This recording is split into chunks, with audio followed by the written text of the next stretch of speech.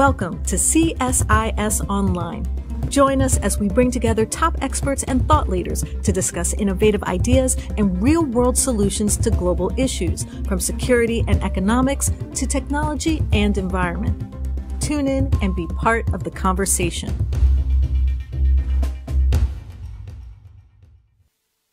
Well, good morning, everyone, and thank you for joining us for this report launch event on a document which was just released yesterday on the CSIS homepage called Building International Support for Taiwan. My name is Jude Blanchette, and I'm the Freeman Chair in China Studies here at CSIS.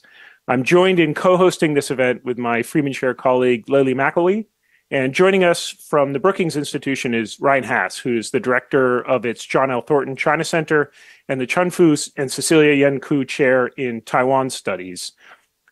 Over 8 months of the last year, we convened a really fantastic group of China, Asia, and Taiwan experts from around the globe to discuss political and narrative strategies for widening and deepening the international community's engagement directly with Taiwan in an ultimate effort to bring more stability and therefore peace into the Taiwan Strait. Normally, we would have a group of DC-based experts do this, and there are many valiant efforts that try to capture the views and push policy forward here from a U.S. perspective. But what we did in this instance is we wanted to hear from voices across the international landscape with an eye towards what would a coalition of like-minded states who have a direct stake in peace and stability in the Taiwan Strait, what do we all need collectively to push forward our engagement in Taiwan? And so to that end, we invited voices from Australia, Canada, France, Germany, India, Japan, Nigeria, South Korea, and the United Kingdom to join us. And today we're going to discuss the main findings of that report, but more importantly, have a discussion with some of the task force members. One note I should make just before we get into this is the report itself and the main findings of it are not a consensus document. In other words, we very much drew on the insights and opinions of all of the task force members, but the ultimate result of this is the views of Lily, Ryan, and myself alone. But we gave all task force members the opportunity to append their own statements at the end of the report, either disagreeing, agreeing, or just picking an amplification of something they thought was insufficiently attended in the report or just didn't have the space to do it. So this report could not have happened without all of the insights of all of our task force members, but any individual opinion in the report is just those of the main authors. Also really delighted that in addition to Ryan and Lily, we have two colleagues, friends, and fellow task force members joining us for the discussion. Manoj Keoramani, who's the chairperson of the Indo-Pacific Research Program at the Takshashila Institution, and really proud to say a non-resident at the Freeman Chair. And Janko Ortel, who's the Asia Program Director and Senior Policy Fellow at the European Council on Foreign Relations. So just two fantastic voices in the broader debate on China and Asia strategy. So just again for logistics, Lily, Ryan, and I will run through very briefly the report's main findings, and then we'll open it up for discussion with Janka and Manoj. Ryan, if you don't mind, I might briefly turn to you for some introductory thoughts before we dig into the report. Well, thank you, Jude. And it's been a pleasure to be a participant in this task force with you, Lily, and the rest of the team. So I wanted to start by thanking you. But I also wanted to do a public service announcement to friends around the world, which is to remind that today is Valentine's Day. So happy Valentine's Day to anyone who may have forgotten. As Jude mentioned, the report really inverts the discussion from how it has occurred over the course of my professional career in government and in think tanks, where most often many Americans are seeking to transmit insights, knowledge, recommendations, requests to people around the world on issues related to Taiwan. This project was the exact opposite. It was intended to provide us an opportunity to listen to the viewpoints, the perspectives, the recommendations, and requests from the rest of the world for how the United States and Taiwan can best frame these issues in ways that help build coalitional support for Taiwan and for the shared objective of preserving peace and stability in the Taiwan Strait. And I think that this is, part of a recognition that the situation in the Taiwan Strait is not going to be determined by an arithmetic count of bullets, missiles, planes, or ships, but also by credible warnings to Beijing of the global consequences of attempting to alter the status quo in the Taiwan Strait through unilateral force or pressure. And so it's been a very rich series of discussions that are reflected in the report. We're going to go through each of the takeaways, so I won't steal too much of the thunder, but I did want to just sort of offer one macro thought, which is that one of the real lessons I took away from these discussions as I reflected upon them is that in many parts of the world, Taiwan is not a morality play. Oftentimes in Washington, we think of the United States and Taiwan as the good guys, China as the bad guys, and it's a fight between good and evil. That isn't how this issue is viewed in many other parts of the world, where the narrative is genuinely contested. And I think as a consequence of that, unless the United States and its partners around the world become more active and effective at building a case for the need for coalitional support for Taiwan, it'll be harder to deter China from taking unilateral steps to try to tilt the status quo in their preferred direction. The other big sort of smack to the face that came through in all these conversations is that a broad interest-based approach has much more purchase than an ideological framing of issues related to Taiwan. So with that, I will turn it back to you, Jude, so that we can march through some of the takeaways and move into our discussion. Great. Thank you, Ryan. And if I could ask the first slide to come up. So we had 6 main findings or recommendations or conclusions, I should say, from the bulk of the discussions, which we'll quickly run through. The first is probably obvious to the outside world, but not always obvious to those of us here in Washington, D.C., which is the way Taiwan is thought of and discussed, and how nation states think about their interests vis-a-vis Taiwan or the Taiwan Strait do not completely comport with the consensus view here in Washington. And this is, I think, 2 points to raise here. Number one is there is a genuine organic reaction in much of the international community to what they see as U.S. actions, which in their own way are stirring the pot, that are subtractive from peace and stability in Taiwan. And I think our view is whether these are right or wrong is slightly beside the point. There is in discussions clearly a view that whether it is things like the trip by then House Speaker Nancy Pelosi to Taiwan and the subsequent Chinese reaction, it is not a compelling, clear story necessarily in much of the international community that China is the only one that is contributing to some instability in the region. Now, it's important to also mention that even if there are some organic impressions looking at U.S. policy, these are clearly amplified by a very, very aggressive Chinese propaganda campaign in the international space that is looking to distort the motivation of U.S. actions and even the result of these to make these seem, I think, wildly and intentionally destabilizing to the region, whether these are narratives about that the United States is looking to, quote, use Taiwan as a cudgel or use Taiwan to split China,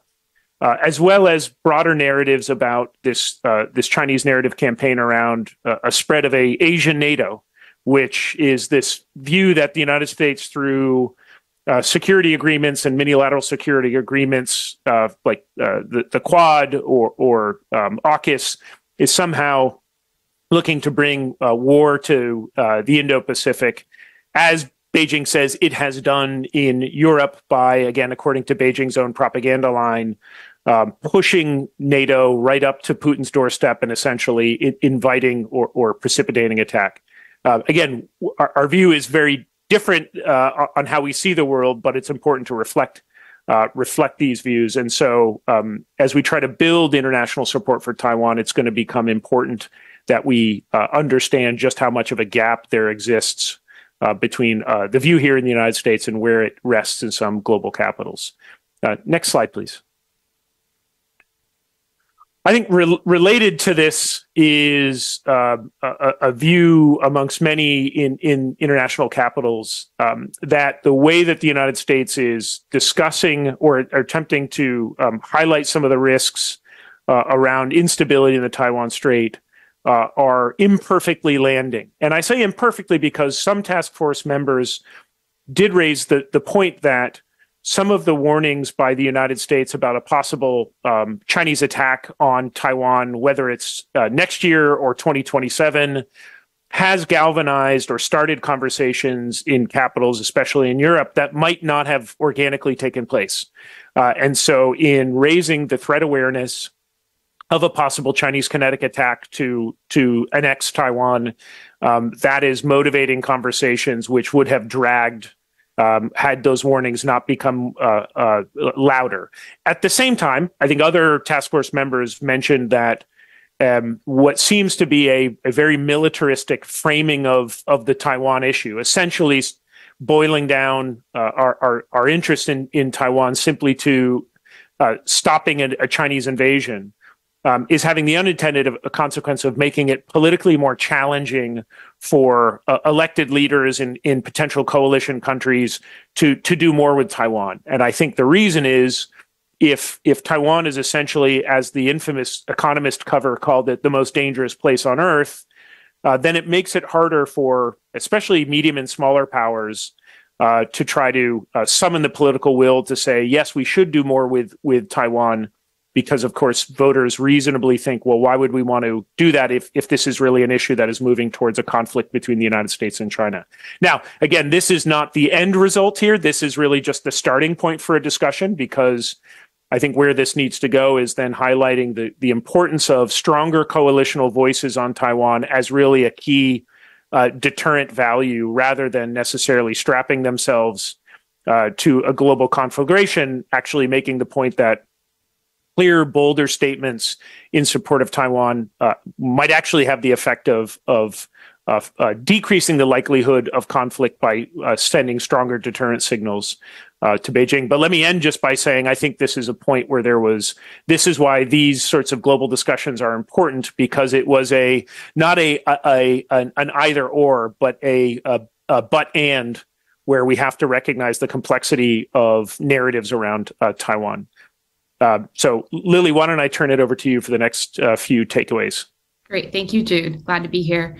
So our third takeaway was that when we're looking for narratives that can gain broad-based support in the international system, it's important to speak to the ways in which Taiwan and peace and stability in and around the Taiwan Strait implicate countries' interests. So the task force urged that more be made of, first, the tangible benefits to be derived from positive relations with Taiwan. So, Taiwan's role as a semiconductor production hub is important. It's vital to the global economy, but it's beyond that.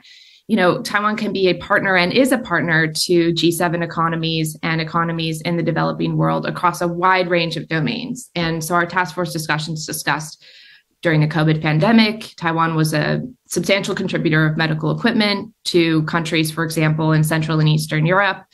Taiwan firms have made major investments and been job creators in places like the United States, Germany, India, Japan. And many countries and Europe as well have benefited from Taiwan's expertise in countering disinformation, for example, to better understand foreign manipulation, information manipulation efforts. So these are ways in which it's important to emphasize that Taiwan can be a reliable and valuable partner to countries that in ways that advance their own interests. And the second point that we wanted to make here that came out of our task force discussions was that peace and stability in and around the Taiwan Strait itself is critical from a developmental and economic perspective. The Taiwan Strait is a major waterway in global trade, and there really is no clean path to any potential near-term annexation attempt by Beijing at Taiwan, especially given the strong sense of Taiwanese identity and the strong support for status quo among the Taiwan electorate. So that's an important point to emphasize, in conjunction with the fact that any interruption of the free flow of commerce would create extremely costly and widespread disruptions to global trade and semiconductor supply chains, which would have major economic ramifications for the global economy. And Bloomberg did some great estimates of this recently. But the more Taiwan itself is viewed as a partner, and it's emphasized how important peace and stability in and around the Taiwan Strait are for countries' own interests, whether that's supply chain security, distribution of medical supplies, infrastructure construction, the more invested other countries and the more invested states will be in its security. And this really points to an uncomfortable truth that I hope we can discuss more, and Ryan mentioned it briefly, that came out of our discussions, was that in many regions, particularly in the global South, shared democratic values would be an insufficient motivating factor to compel countries and their respective private sectors to accept greater friction with China. So the discourse is more interest-based than value-based. Now, one important caveat to that is that isn't universally true. And some of our discussions, we came away with the fact that in a lot of advanced democracies, Taiwan's status as a healthy, stable, resilient democracy is something that does galvanize international attention and attention and support for Taiwan. So that's an important caveat. But when we're thinking about broad-based engagement, it's important to emphasize the tangible interest aspect as well as the shared democratic values in galvanizing more attention and support. Next slide, please. So our fourth point is related to the third one, and it's the idea, so all countries, G7 economies, developing countries, have an interest in stability, which is critical to global prosperity. And regional stability in Asia plays an enormous role in global prosperity. The world is home to 2/3 of the world's population, contributed about 70% to global growth last year. And the upward trajectory of the region relies on the continued free flow of goods, for which peace and stability in and around Taiwan will be critical. So although that Beijing likes to suggest that Taiwan is a subordinate issue within its international relationships, it's important to counter that narrative and emphasize that actually Taiwan is a key actor in the region whose prosperity and security are vital for international interests. The more Taiwan is viewed itself as vital to regional peace and stability on its own terms, the more invested other stakeholders would be in its security. And one thing that came out of our discussions, which I hope maybe Janka can touch on earlier, is that we've already begun to see that dehyphenization more so in certain regions than others, and Europe has been ahead on that matter. So with that, I will turn it over to Ryan for our final two conclusions. Well, thank you, Lily. And the next conclusion is that one of the lessons we drew is that experts around the world are focused on Taiwan issues, but the general public and leaders in many countries around the world just have to contend with a range of domestic and global challenges. And Taiwan doesn't always rise to the top of those challenges.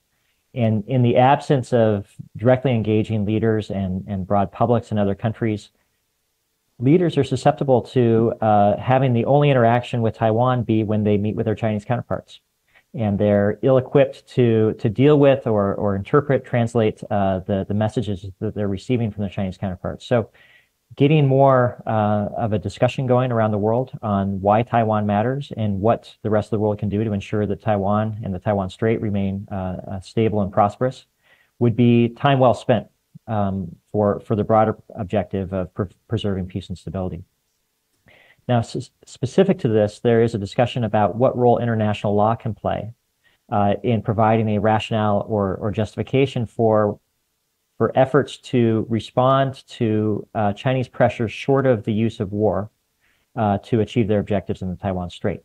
So, for example, if China were to act in a way that Russia did towards Crimea in 2014, if they were to launch a blockade or imposition of control over airspace or waters that are controlled by Taiwan today, or if there is a forcible effort to disarm offshore islands around Taiwan, what would the international legal justification be for a coalitional response? And this is an area that the task force identified as requiring more work. Article 39 of the United Nations Charter may provide a starting point for us to begin to think about this, but this is something that was certainly flagged. The final takeaway is a reminder that a steady, determined posture by the United States is important for enabling greater and more durable buy-in from the rest of the world for supporting Taiwan. In other words, if America's determination on Taiwan wavers, it's likely that others around the world will grow more cautious in offering their support for Taiwan as well. And this is an important reminder for us in Washington, particularly as we enter into an election year in 2024, where the United States is actively debating its role in the world, its posture going forward on issues such as Taiwan. It's going to, these debates will occur this year in the United States, but they will also induce an impulse towards caution in many other capitals around the world. And this means that American policymakers will need to be patient as we try to push forward this conversation and mature it in the months and years to come. But with that, I will turn it back to you, Jude, to bring us into the discussion. Wonderful. Thank you, Ryan and Lily. Let me now bring in Manoj and Yanka, who were two the task force members who joined us throughout the conversations. And just to viewers, if you go to the CSIS website, you'll see on the homepage, there's a link to the report, and there will be a full list of all the task force members. So this is just a slice, but it's a wonderful slice nonetheless, and really delighted you're both here. Manoj, maybe I'll first start with you. So high-level thoughts on the state of the discussion on Taiwan in your neck of the woods, and then also I thought your appendix had some important points on the interest versus values component of the Taiwan discussion. So please, Manoj. Yeah, thank you so much, Jude. And I'm really happy to see the report out. And it looks fantastic. Look, I concur with the broad thrust of the report. Like you said, I think that the recommendation acknowledges the importance of adopting an interest-based approach to the Taiwan issue rather than an ideological one. It also talks about sustained diplomacy and building a broad coalition, which is a long, painful process. It's not going to be easy. So to that extent, I agree. On some of the recommendations, particularly around, say, the first one, which talks about how the rest of the world doesn't necessarily see Washington's role the way Washington sees itself. I mean, I'm not sure if that's exactly how India also perceives the way the report describes it. I mean, to me, I think as aggressive as Beijing has been around Taiwan in India, those efforts have backfired, and they've actually created far more public discourse, which is favorable to Taiwan. It may not have moved necessarily the policy needle in that, but I think it has created significant public discourse. I think the other aspect is to think about is when we talk about actions that need to contribute to peace and stability. So it's all well and good for all of us to be on the same page when it comes to not discussing sovereignty, but rather focusing on interest and peace and stability. But what exactly are these actions that contribute to peace and stability? I presume that there'd be a very different view in Washington, in Brussels, in Delhi, in some of the African capitals as to what constitutes actions that lead to peace and stability. Is the visit of a parliamentary delegation contributing to peace and stability? Is pushing for Taiwan's participation in certain international agencies escalatory or contributing to peace and stability? And you have to take into context, obviously, the fact that Beijing is obviously pushing the needle away from each of these steps, categorizing even what were ordinary engagements as escalatory increasingly. So I think that it's important that while we come to the same page and agree that we need to do some things to contribute to peace and stability, it's important to iron out what exactly each perceives as those actions, and then accordingly try to build consensus around those. And again, if that happens with a broad-based group of countries, it's helpful. The other thing is that I think one of the points that I think we discussed during the sessions was that it's important for, say, different sectors across different countries, but also globally, to do some sort of tabulations of what escalations within the Taiwan Strait mean economically for their sectors and their industries, but also for countries. And I think that sort of cost calculation is really important, not just at a global scale, which I know CSIS has done a report, but at even national scales for policymakers to get an understanding of what kind of challenges economically they might end up encountering. It could potentially galvanize a greater desire for action on peace and stability. Very quickly on India, look, I mean, from an Indian perspective, Taiwan has not been a big part of our sort of foreign policy discourse historically, but I think it's changing. We're seeing a far more active India on this issue. A couple of examples that I can give you, are the fact that very recently 3 former Indian armed forces service chiefs visited Taiwan for a dialogue. That's quite a strong signal from an Indian perspective.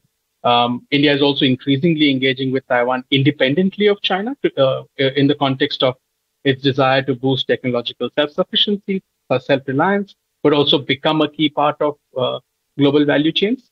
And I'll end with, a quite stark example of that is the fact that late last month, Foxconn CEO was conferred with the Padma Bhushan, which is the 3rd highest civilian award in India. It came out of the blue, but it just tells you how one of the recommendations that you have in the report about dehyphenating Taiwan and China, that's happening. And that happens once you build in some of these organic equities between countries where their interests align.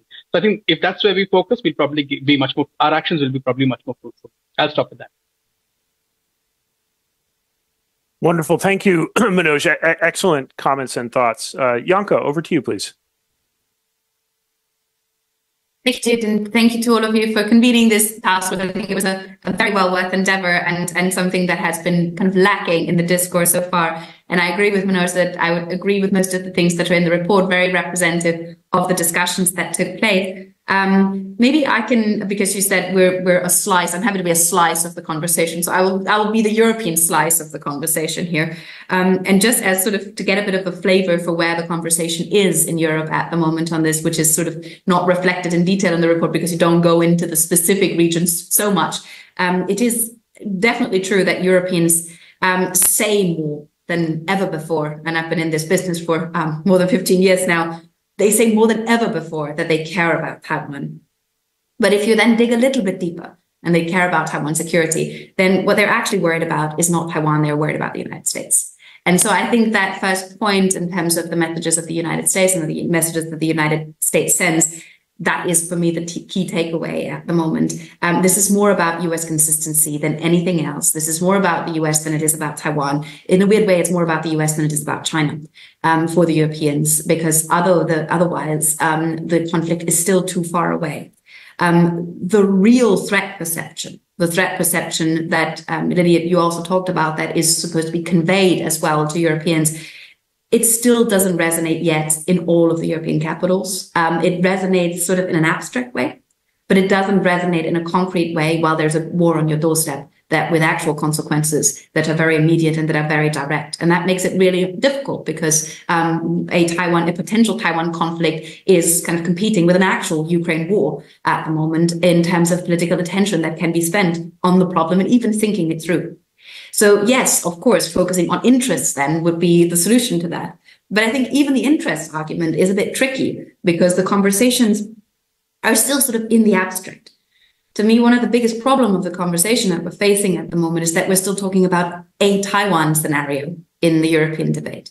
Well, it's actually Taiwan scenarios and hundreds of them that we would actually need to talk through. It's not the one scenario that we could possibly be facing that has kind of a logical way of responding to it, but it's all of the different ones that we actually need to all game through, figure out, find solutions for, find pathways for, because what we're now at is the Taiwan scenario. The response is, well, these are unimaginable consequences for the global economy. And if the consequences are unimaginable, if you talk about double-digit hit to global GDP, if you talk about everyone is going to be hit, well, then it creates a huge collective action problem because then no one's going to do anything about it. If it's going to hit everyone and it's going to be so terrible, then the unimaginableness of this makes it also unoperationalizable. I don't think that's the American word, but I don't care.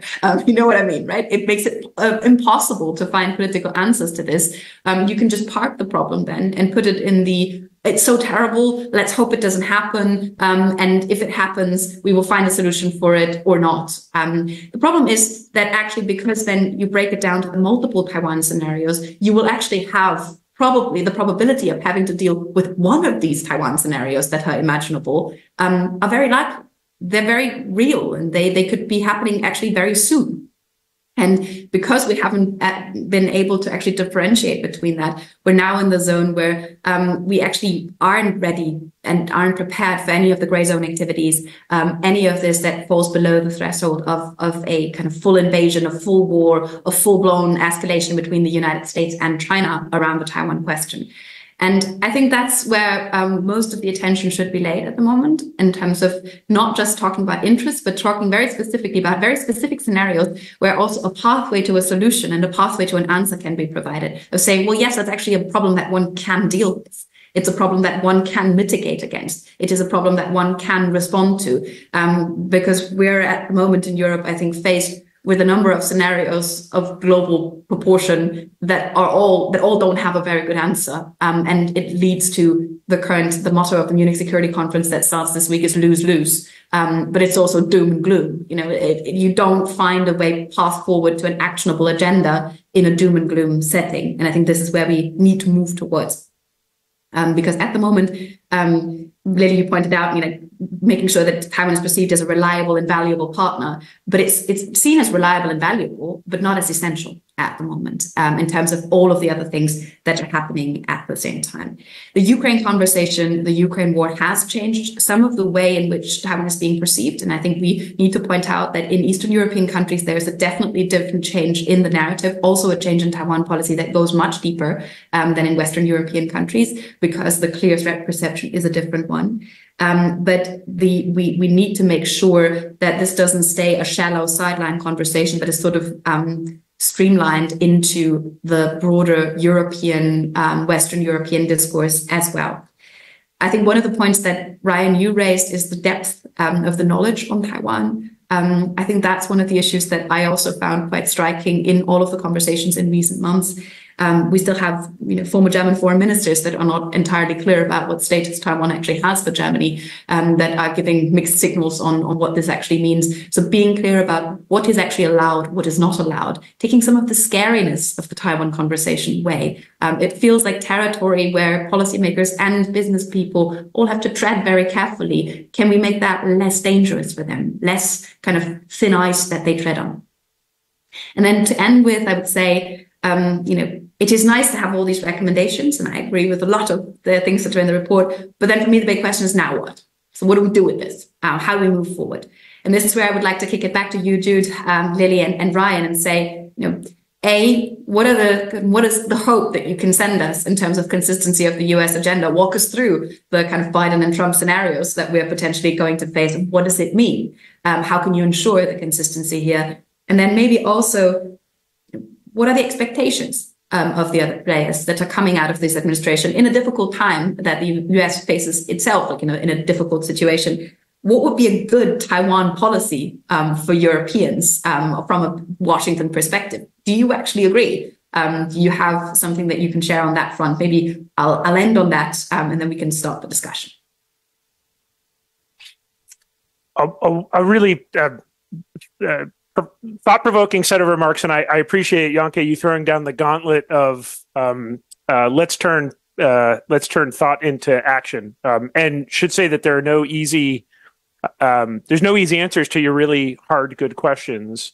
And Manoj, you as well. I think this issue of what are mathematically certain actions that will add to peace and stability is difficult when you're talking about deterrence and perceptions and how actions are filtered through a decision-making process in Beijing that we're struggling increasingly to understand input and output. And Janke, I think your point about U.S. consistency is and predictability is one that is unavoidable. And I keen to hear my other American colleagues on here. I think we know the stakes, but I think it's hard to make any promises or predictions here.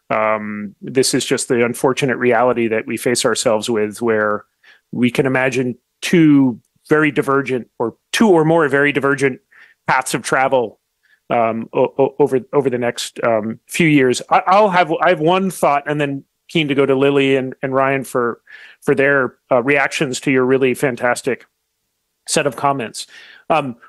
While I hear the point about the U.S. factor and U.S.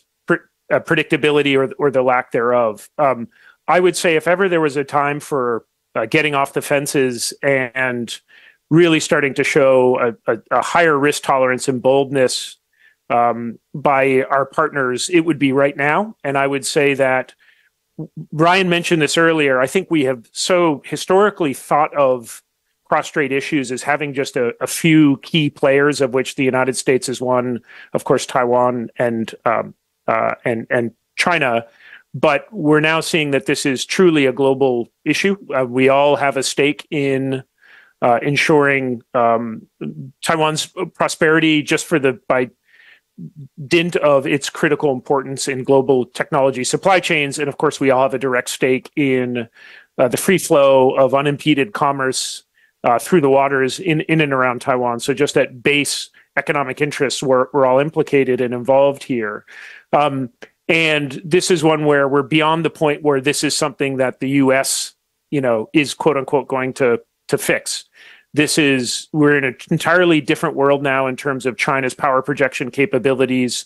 Taiwan is just a vastly more complex, vibrant, evolving democracy, which has an increasingly complex ecosystem of relationships.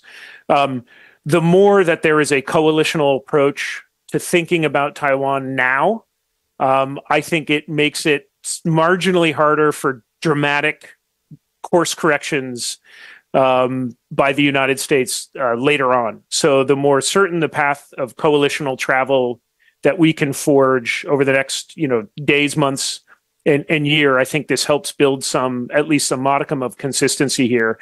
And on a lot of these issues, when we're thinking about deterrence, whether this is, Nyanka, something you and I have talked a lot about, thinking about the role of sanctions, where, when, and how those discussions of those by coalitional partners in the G7 can send an important deterrent signaling role, when, where, and how European partners, which are already doing this, but can do more in terms of their presence, the physical military presence in the Indo-Pacific, and doing that in a balanced way that signals to China clearly that there are stakeholders beyond just the United States.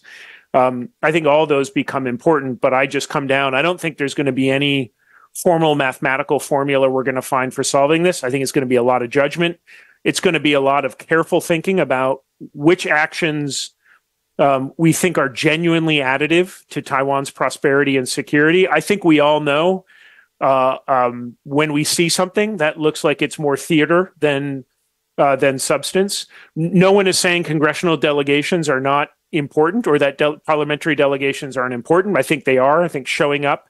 I think going to Taiwan is critical, seeing for your own eyes, having discussions. But I think we also know when we see a congressional delegation that is more about furthering someone's political career than it is actually trying to ensure that we're sending the right deterrent signal. So, Lily, why don't I turn it over to you, and then Ryan for your own thoughts on this. Great, thanks, Jude. So I really appreciated both of your comments, and I want to try to tie them together because I was struck, Nyanka, when you were talking about the conversation in Europe being about the one Taiwan scenario. And it seems to me like, when we're talking about what can Washington do, where more education is needed, that is an easy path to educate about what are the various scenarios, the range of scenarios here that could come about.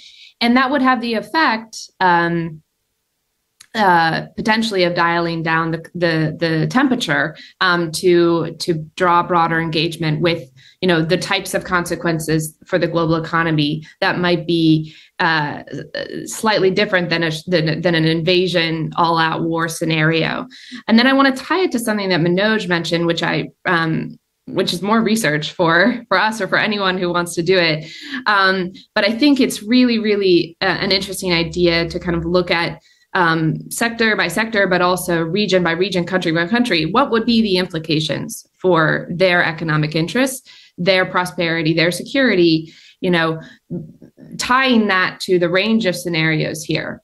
So just to make clear, to make tangible what is the stake of each country in this in Taiwan's security, in peace and stability in the Taiwan Strait, because it's, as you say, it's all well and good to say that, But what can really drive policy is having maybe a number, having, a better sense of what the actual ramifications would be. So tying those two together, better education of a range of scenarios, but also better understanding of the economic and other ramifications, I think would help drive home the point, Janka, you were saying that Taiwan is seen as a reliable and valuable partner in Europe, but not a necessary partner. Maybe it would help drive home that necessary part as well.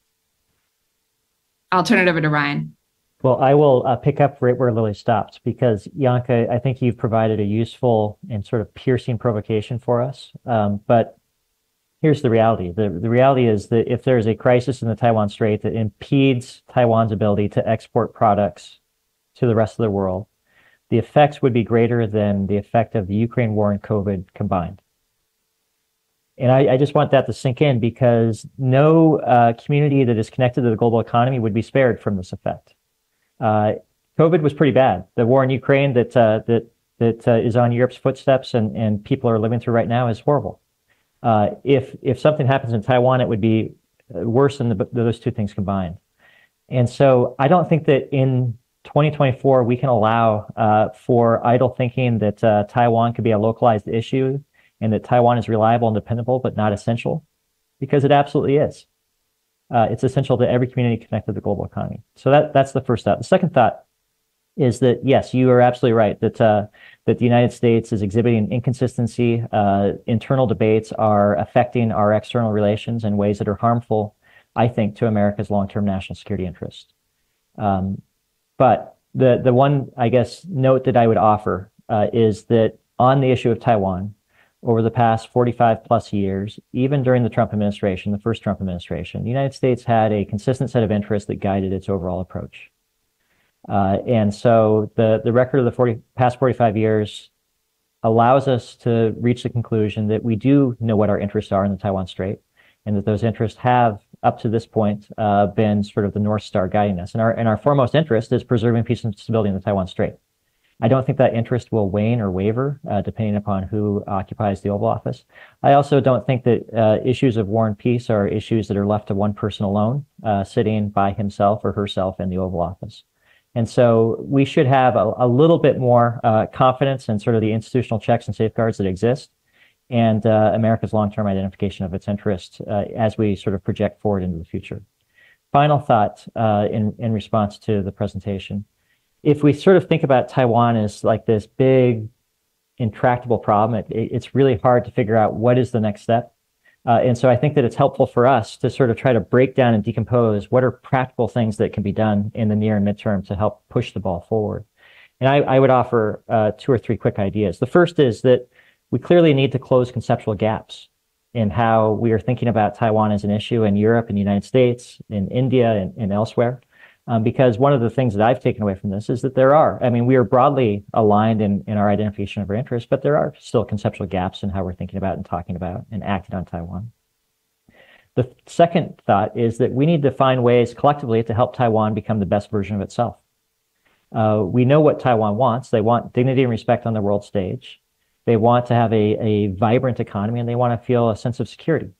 And it's important for us that Taiwan feels these things, because a confident Taiwan is a stable Taiwan that is less likely or less prone to take actions that could have destabilizing effects.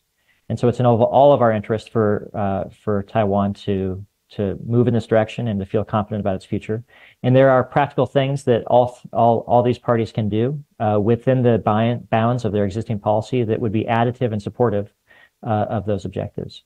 And then the third piece and final thought that I'll offer before I turn it back to Jude is that I think it's really important that Beijing receive consistent, clear, coordinated messages from all of us who have a stake and interest in preserving peace and stability in the Taiwan Strait. They need to hear in stereo from all of us the priority that we place upon this issue and the degree of unblinking focus that we have on it. In order for them to draw accurate conclusions about the risks that they would attract if they were to take actions to try to unilaterally alter the status quo. But those are sort of three practical ideas of things that could help push us forward. Jude, back to you. Yeah, just one quick thought, and then Manoj, I wanted to ask you a question. The one quick thought was this gets back to the information asymmetry here again, as Ryan mentioned, I think it's fair and justified that there are criticisms made here in the United States and by coalition partners about the consistency of U.S. approach in the direction of travel. On the other hand, if we're just with some moral clarity looking at who is the destabilizing actor here, there really is only one country that is actively threatening a military attack on a neighboring democracy, and that is China. And one of the things we noticed in the conversations is things like a visit to Taiwan by then Speaker Nancy Pelosi are big and visible and easy to quantify, and the media picks it up. The daily barrage of Chinese coercive actions that are omnipresent, comprehensive, and holistic to try to isolate Taiwan, from its existing international partners is harder to communicate. This is why salami slicing in gray zone is an effective political warfare strategy, because each marginal action is hard to get media reporting on. And we're seeing, I think, real breakthroughs where we have had in Second Thomas Shoal, in the waters around Second Thomas Shoal, for example, satellite imagery and media on Philippine ships, which bring, or if we've had the Department of Defense disclosing some of these actions by the Chinese Air Force where they're unsafe maneuvers, that those visible, clear demonstrations of what China's coercive actions look like, we don't have enough of those. They're episodic. They're really dependent on when the U.S. military decides to put them out, or when we're fortunate enough to have a camera crew on a ship that sees the Chinese near ramming other ships. But I think this is going to be a really key part of the information space, is making sure that coalition citizens of coalition partners have a very, very accurate understanding of just what stirring the pot looks like. Because now I think there's a little bit too much of, a pox on both houses. They're both up to no good, where no one in the United States is militarily threatening China in any offensive way. Taiwan just wants to be able to travel its path to prosperity and security. And it is existing U.S. policy and has been consistently that the United States does not support Taiwan independence. So really, Beijing is now arguing about a U.S. salami slice strategy, but that's not proportionate to China's direct threats of invading Taiwan. That was supposed to be a brief comment. It ended up being longer than that. But Manoj, I want to pick up on Yanka's really important point, which I actually think is essential in some ways to the discussion, which is we have a very limited aperture view of what are the scenarios that we as coalition countries would be dealing with. One of them is, of course, the outright, island hopping amphibious invasion. You're a close student, one of the closest students of Chinese politics and decision making. So I wonder if I can dual hat you. What is your own analytical view of the spectrum of scenarios we need to be thinking about? And more importantly, you're not in New Delhi, but if in Bangalore and New Delhi, in strategic circles, what is the band of scenarios that are actively being discussed? Is it mirroring the United States, where it's really a focus on sort of a blockade or an invasion, or do you see a more nuanced discussion of what potentially could confront India if there was instability in the region? Right. Okay. Interesting question. I wanted to sort of take one of Yanka's points earlier, and which resonated with me also, which is the idea that, and which I think Ryan also talked about, right? If it becomes this big intractable thing, it's sort of maybe a bad analogy, but it sort of reminded me of thinking about climate change. We all know it's coming. We all know it's going to potentially hurt us, and it's going to be really, really bad, but we really don't know what to do about it. And we don't know how to set off short-term interests versus long-term. And obviously, there are also ideological divisions on that. So it sort of reminded me of that. And I think where solutions on that come is when you can tangibly make it worthwhile people to take actions, right? Sectors, countries, companies. Whatever. Okay, so that aside, what is in terms of scenarios, I think that my view on how Beijing is thinking about this is that, yes, while they are contemplating an entire range of actions, I think over the last year and a half, we've seen the status quo decisively shift. We've seen it take far more aggressive actions. We've seen it normalize far more aggressive actions, whether it is, more sorties of jets, whether it is more coercion in terms of disinformation. We've seen it sort of start to shift its gray zone efforts much more aggressively. And I think that's likely to continue over the next few years, depending on how domestic politics in Taiwan also plays out. From an Indian perspective, I don't necessarily think that this idea of an invasion and the different kinds of invasion scenarios has been something that's been deeply thought of for a long period of time. It's a very recent phenomenon. I think in August last year is when it was reported that the Chief of Defense Staff of India requested for studies into thinking about scenarios. I presume part of those studies are also about thinking of what India can do. But I have a feeling that some of that might also be around what would be the costs for India and what would potentially be the asks from India from the United States. And I think that while it's worthwhile thinking from an Indian perspective in that sense, I think it's also important for countries around the world, for the narrative to shift in countries around the world from what would be the ask for from us to what can we do, because it is in our interest to do that. I think if we can achieve that sort of mindset change, that would be really, really significant. So I think that that's in terms of scenario planning in India where thinking is going on. I think the military is at least thinking about it, and the fact that they put it out publicly is, I think, important from a signaling point of view. Finally, in terms of this gray zone contestation and the fact that you were talking about, and the report also talks about this, the need for more information, I think that is something that needs far greater understanding even in India, because arguably, we've obviously experienced salami slicing, and we continue to experience it. We continue to experience efforts at disinformation and a whole spectrum of actions from Beijing. And it is important to draw parallels, to draw learnings, to draw understanding. And I think some of this has started to happen. Last year there was a meeting between with the US, Taiwan, and India discussing something to this effect.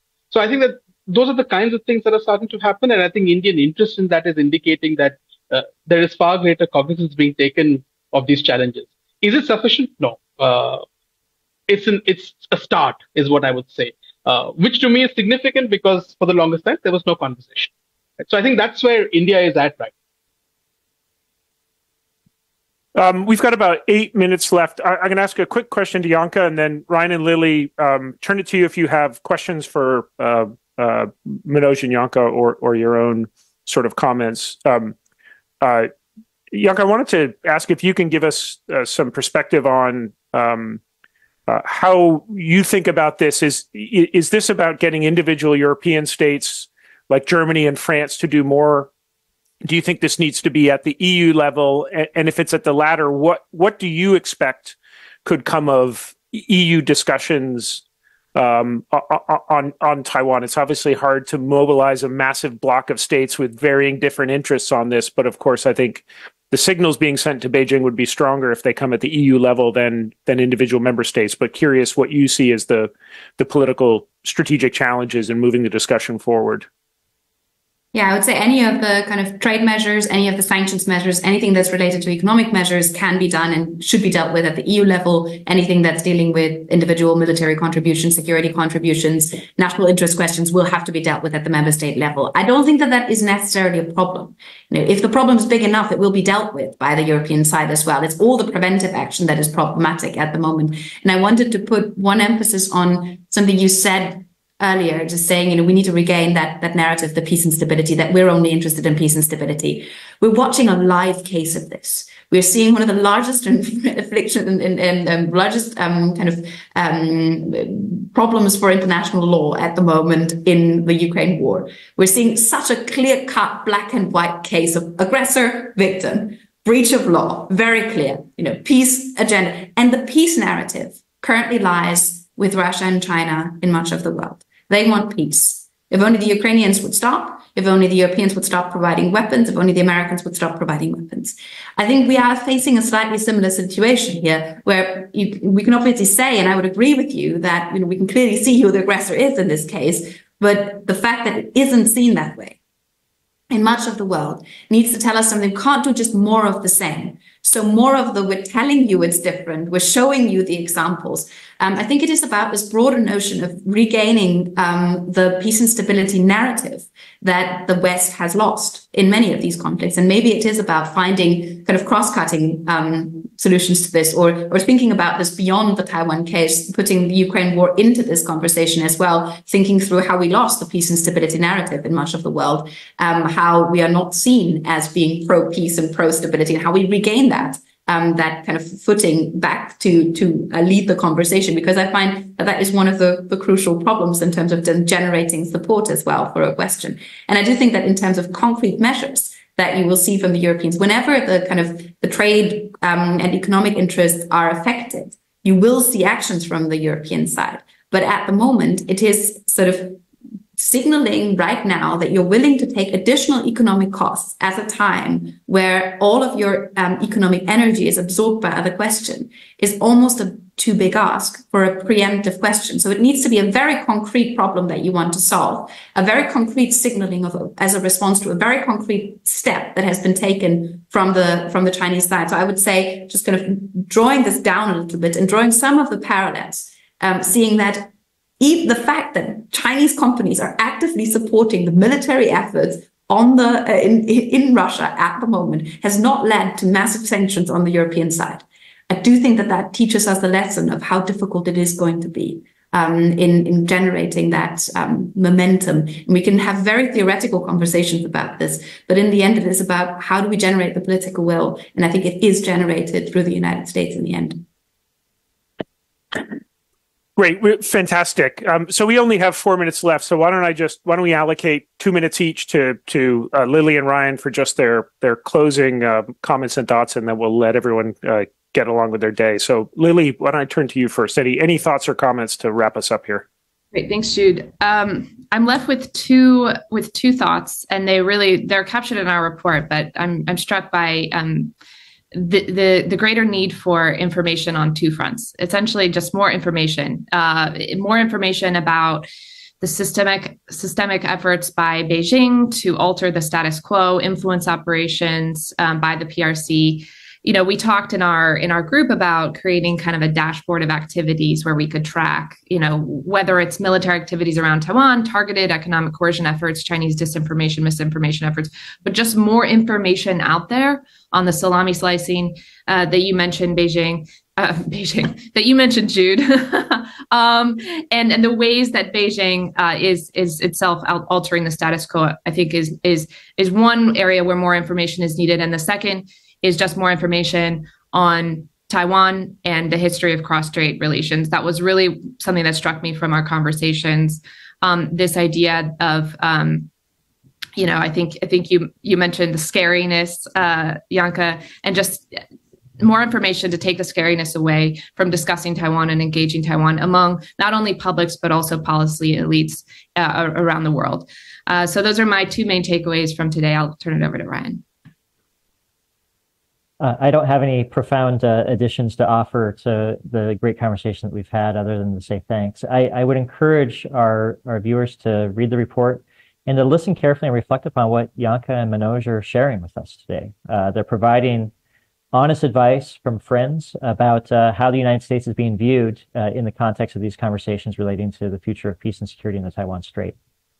And, the fact that Janka felt the need to say that for the European Union, concern about Taiwan is more about the United States than about China is a striking statement. And it's something that we should reflect upon as a country and as a policy community. I know that from our friends in Taiwan that they have similar concerns about the durability and endurance of American support for Taiwan. We should take it seriously. And we should listen carefully to the concerns that are being raised and the sources and origins of those concerns. I know that Congressman Gallagher is going to lead a team to Taiwan next week. I hope he takes the opportunity to listen to how the House of Representatives' reluctance to move a foreign aid bill to provide support for Ukraine and Taiwan is being felt and received by people in Taiwan. Because I think that's an important consideration that I hope we take seriously.